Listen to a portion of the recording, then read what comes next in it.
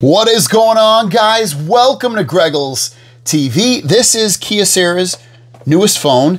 It is their DuraForce Pro 3 phone, and you get a 2-year warranty, and it's a heavy duty case. This is great for, someone that's in construction and just has a very heavy duty job. And there's all kinds of features about this phone as well that you're probably gonna honestly really love. Very impressive things about this phone. So let's talk about it. So it's available on Verizon, and it's available right now. I'll link it down below if you want to pick it up.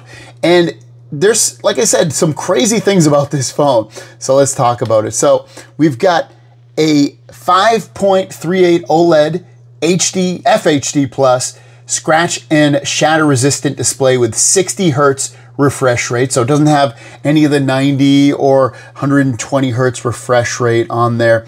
You get up to a 64 megapixel camera on there, as well as a 16 megapixel ultra wide and 2 megapixel macro. And then on the front, you get your 8 megapixel camera with facial recognition. You have a bunch of buttons on here. So this button is your power button. It's also your fingerprint button. You have another dedicated button down here that acts as your camera button. So you can click that, and I'll show you how to program these. This will open up your camera and take photos and all that kind of stuff. At the bottom, you can see I have this popped off, but I'll show you that in a moment. Under here, you're gonna have your USB-C charging, and it's also blocked for dust and water and all that stuff. On the left-hand side, you have your push-to-talk button, which I'll also show you. So if like using walkie-talkie type functions, it's all built into that. Volume keys.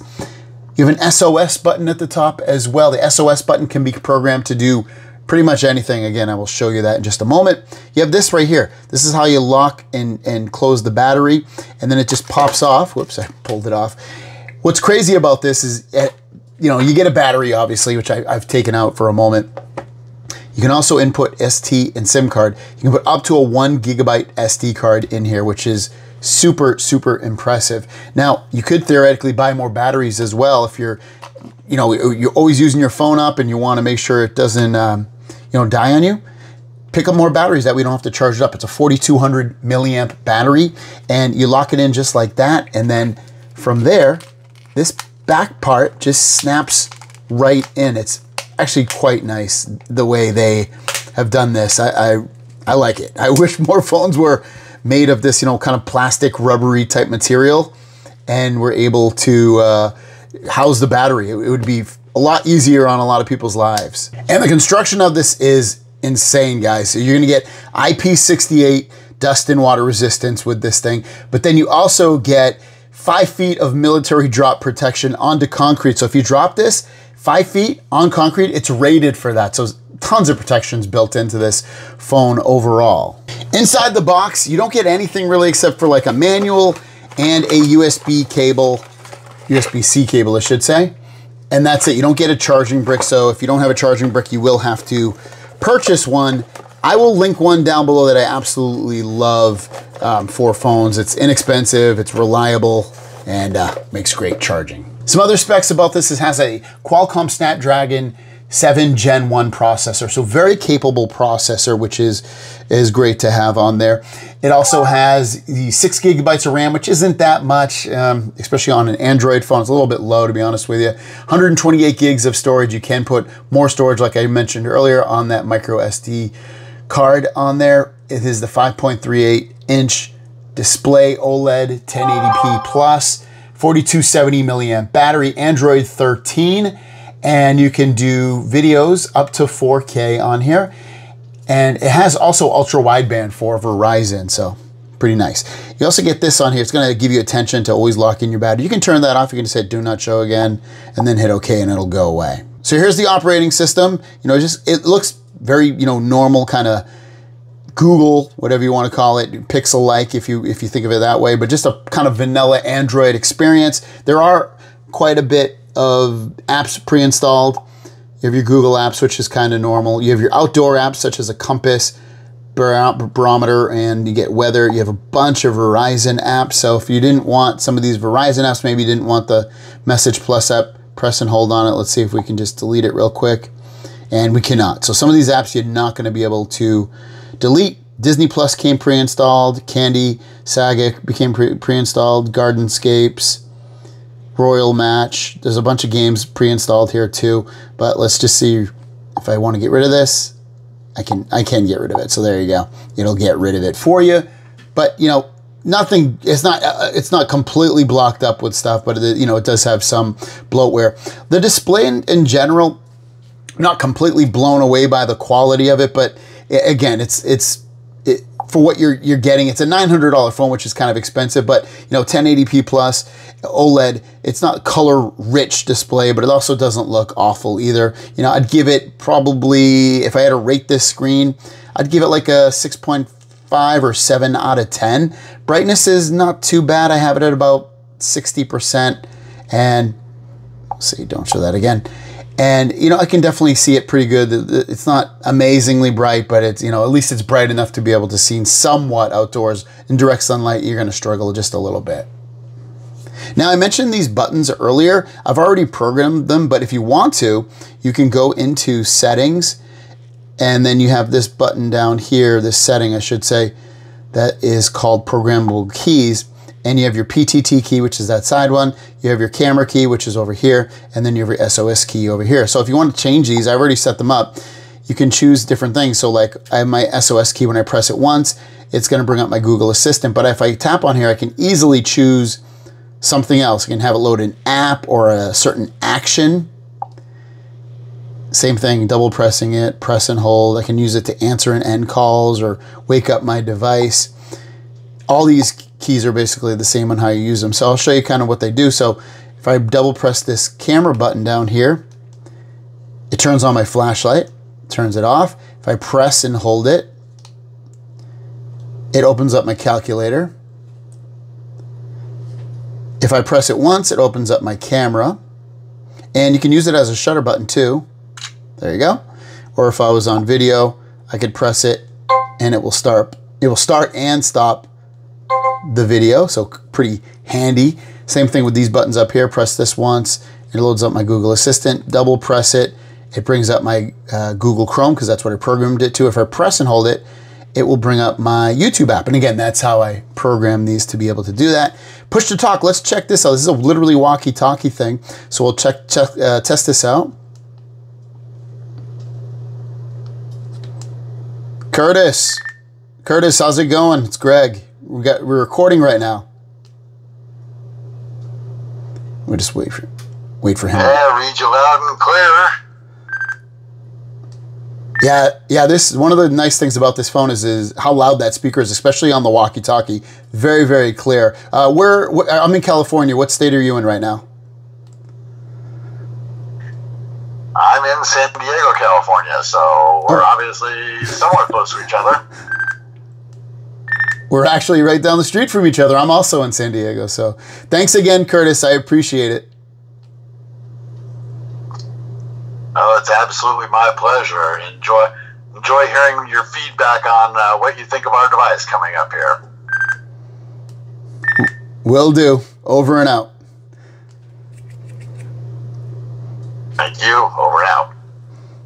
So kind of cool, you know, you have this built-in talk feature that, you know, if someone else has that push-to-talk feature, old school thing, not even old school thing, you know, think of Nextel and all those companies that had that. This phone has it built right in, so it's very, very nice.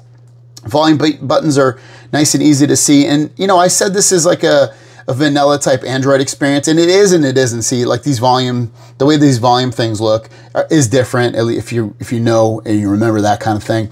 And also, swiping up, this just looks different. You got suggested links, you got all that stuff. So it looks slightly different from there. But overall, in terms of just the body alone and the buttons, I absolutely love it. I think it's a great hardcore kind of phone for you. You know, you don't have to worry about dropping it in water because it's water resistant, or you can replace the battery. I love that you can also just have multi-function buttons all around the phone.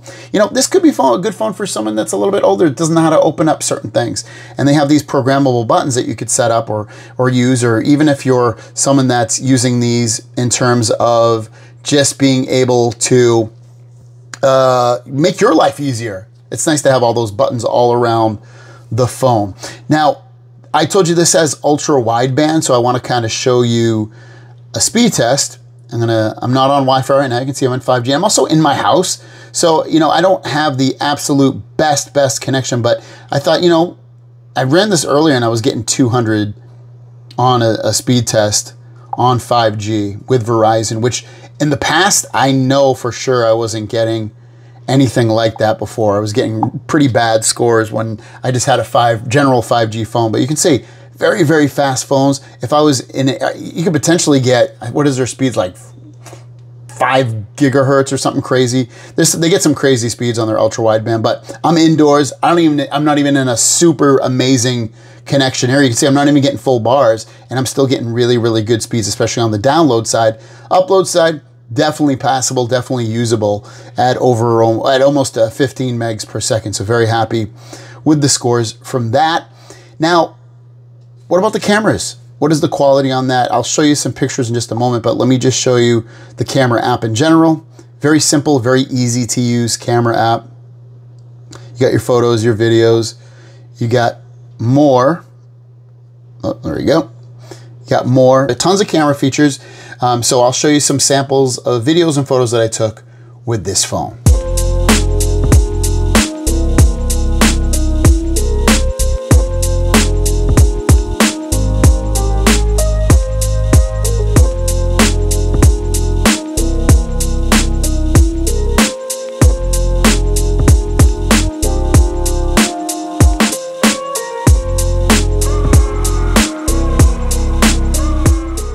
Hey, here you go with the 4K on the back camera. Let me know what you think. Does it look good? Does it sound good? Got my fan on, so be curious if it picks up a lot of that wind noise or not. Let me know in the comments down below. Here's the back camera. The back camera records at 1080p, not 4K. And microphones, think of all that. Stabilization, is all of this looking good or not? Let me know, again, in the comments down below. Here's the ultra wide on the back side of the rear cameras. What do you guys think? Let me know. Good, bad, indifferent? You're the boss. Now, I want to go into some gaming right here. We've got Roblox, and this Roblox Realistic Force demo is really a good game to try out just to show if you know how well it can run. So I'm going to run this game, and Roblox gaming generally is pretty easy to run on most devices. You know, they have these automatic graphics that it'll set to. Now, like I said, this is one of the better looking games on Roblox. It's pretty realistic in certain points of this map. I can tell, you know, with that 7 Gen 1 processor, you know, obviously I could play this, and if I gave this to a kid, for instance, I don't think they'd be that turned off by it. And obviously you can also run games that aren't 3D like this, that are just like little word games, and those will run perfectly fine. Let me do one thing here. I'm going to come in here, and I'm going to increase the graphics to as much as I can. So here we go. We got automatic, change that to full screen. We'll go this right here. We're going to turn this all the way up, doing the graphics quality. I'm going to turn that off and come back here. All right, so let's just try this, see how this runs now. And it's, you know, it's running admirable at the highest quality settings. You know, there is a little bit that you can tell, like I can tell anyway, that the frames per second isn't super smooth. I would guess it's probably in the 20s. But it's definitely still playable at the highest graphical settings.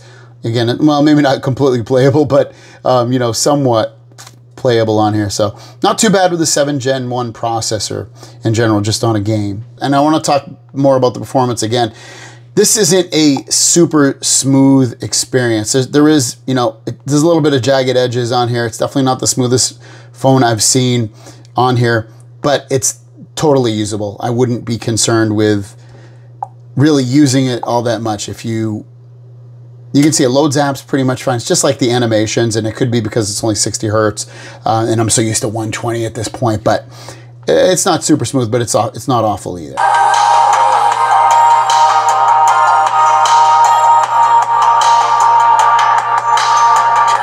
These speakers get ridiculously loud, very loud. Now for music, it's a little bit too loud for me, a little bit too trebly, but I think, as you heard probably from the push to talk thing I had, it's great for phone calls and things like that. But for music, it's loud, but and you can obviously lower it, but it's a little bit too treble. I wish there was a little bit more oomph in there. But overall, very freaking loud speakers. I'll show you another video where I'm talking just to show you. In this video, we're gonna talk about the Asus ROG Ally and some premium accessories. So without further ado, let's jump into our first thing. That first thing is an eGPU. Now, they have a couple options, but I think the two options to go by are the 2020. So speakers overall, pretty freaking good. So overall for the DuraForce Pro 3, I would say, you know, for 900 bucks, spec to spec, feeling to feeling, feature to feature, you know, this phone is a lot different than, say, like a Pixel 7a or something. This is a more rugged device. You don't have to necessarily get a case. It's got a huge IP rating, IP68, and huge drop rating at 5 feet onto cement. It's got a lot of these functional buttons that do different things. You know, it's going to be a phone for a specific person, like a person that has a construction job or a hardcore type job that doesn't want to mess around and have to worry about much. And they can also replace the battery. Those are big things, and add internal storage. So it's for that type of person. I wouldn't say, you know, if you're just a normal Joe, grab this phone, unless you're always worried about breaking it. You don't want to get a case and you just kind of want it to be, you know, somewhat normal. It's pretty easy to hold in your hand. It doesn't feel overly bulky. And the screen's small enough that it doesn't feel massive, which is a good thing. So if you want to pick it up, it's linked down below. Thanks for watching. Have a great day, and we'll see you down the road.